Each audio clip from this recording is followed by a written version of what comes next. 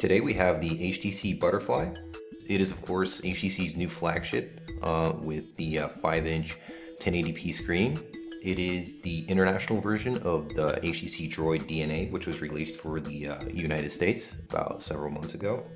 Several key differences that it has with the Droid DNA is that it features a little bit less of the red elements that were prevalent on the Verizon version, such as the power button was red, and the camera ring was also red. And so if you're not a fan of maybe that loud of a design, this is a little bit more muted, although it still has these red side panels and a little bit of red on the front speaker here. As far as its design, it has improved upon the HTC One X. It now has the inclusion of a micro SD card slot alongside the micro SIM, which is in this right next to each other in both of these slots up here. HTC have included a little SIM removal tool, which can be used to take out the micro SIM bay, as well as give you access to the micro SD card slot, both of which are kind of conveniently located in this little flap right next to the power lock button and the 3.5mm audio jack, as well as a little secondary microphone pinhole up here. The micro USB port has been moved from the side. It used to be here on the HTC One X, and it's probably one of the little minor problems with this device is that this little bottom panel that covers the micro USB port is a little bit tricky to get open and close, which is kind of annoying since this will be the port that you access every time you have to charge the device. Also down here is the primary microphone pinhole. On the right side you have the volume rocker. Another difference between the Butterfly and the Droid DNA is that you have some added pogo pins here. Another key improvement over the One X is the camera is a little bit more flush with the device. Here we have an HTC One X, and you can see how it pops out right here.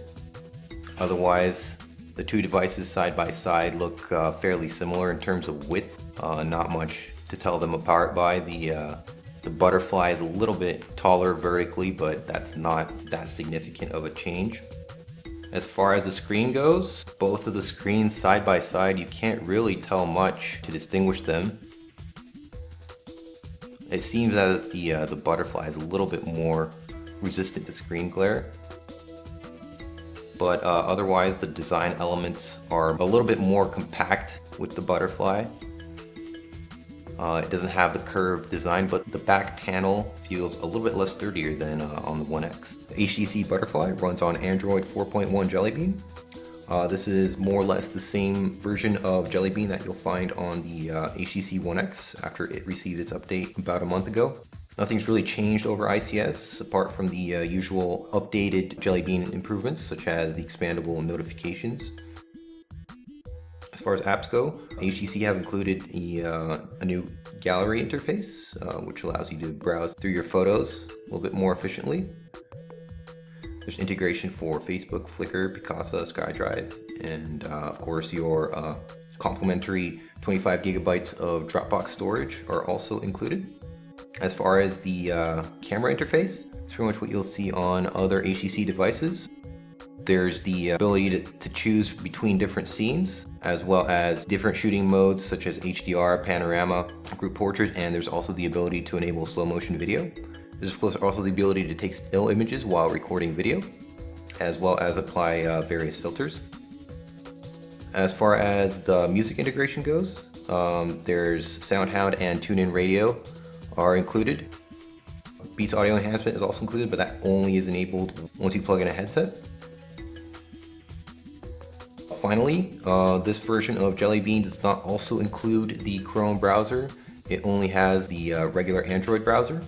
The browsing experience is fairly quick, and the text is really sharp, as you'll see on the 1080p screen, which makes for a really enjoyable browsing experience. And that was the HTC Butterfly.